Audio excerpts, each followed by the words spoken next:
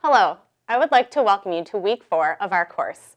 We hope you have been enjoying the journey through accessibility and universal design for learning concepts, and you are eager to start the second half of the course.